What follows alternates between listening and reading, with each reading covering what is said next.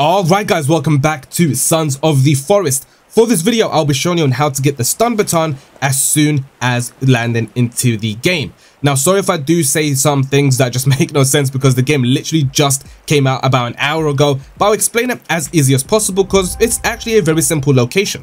Alright, so as soon as you land in and your helicopter crashes, you want to take your GPS out, and you can do that by opening up your inventory and unlocking this Ziploc bag, which has all your necessities.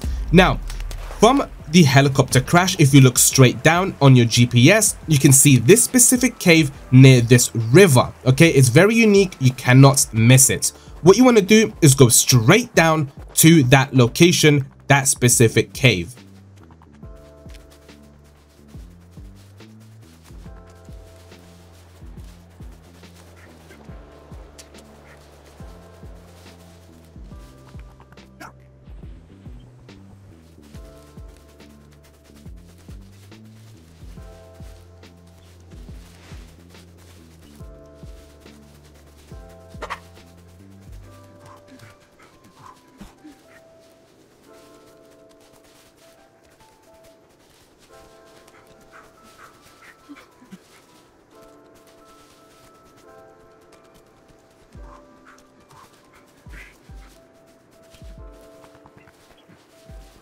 Alright, and as soon as you've made it here, the baton will be against, or actually on, this skull sculpture.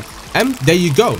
Now, the way you can use the stun baton is if you just click normally with your left click, it's going to be used as a blunt weapon. And if you hold that left click, you can use it as it's used as a stun baton. And that is pretty much it. Thank you guys so much for watching. I'll be back very soon with another video.